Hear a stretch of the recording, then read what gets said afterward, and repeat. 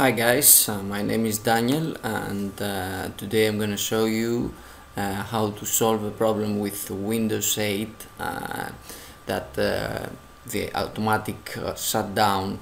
I don't know how many of you had this problem, but when I started using Windows 8 I had this problem for months. I was searching for a problem in Google and I couldn't find anything that could work, so I decided to show the right fix for the automatic shutdown, and the right fix is this here. You can go to this link. It works for me. I think it works for everyone. It will work for everyone that had an automatic shutdown. You just have to open the CMD, the command prompt from with administrator privileges, as you see here. You can do that from your search. You can search for your CMD here, command prompt, right click, and then you can run it as administrator,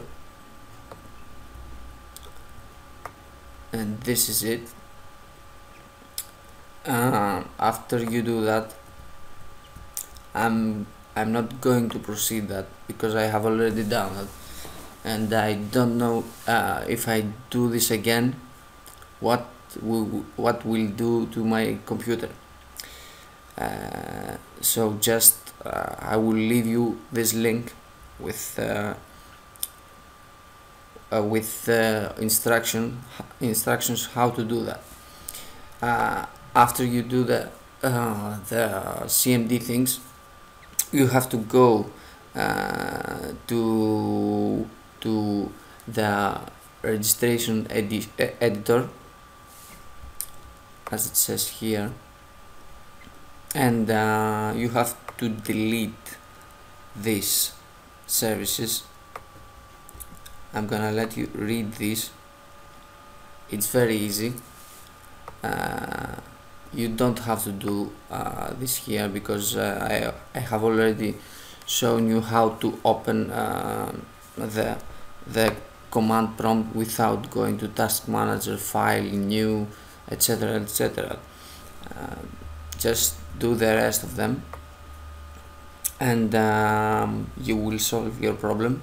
After I did this, I didn't have any problem with my Windows. My Windows works fine. I'm gonna let you the links and the instructions to solve your problem. Thank you for watching. Have a good day.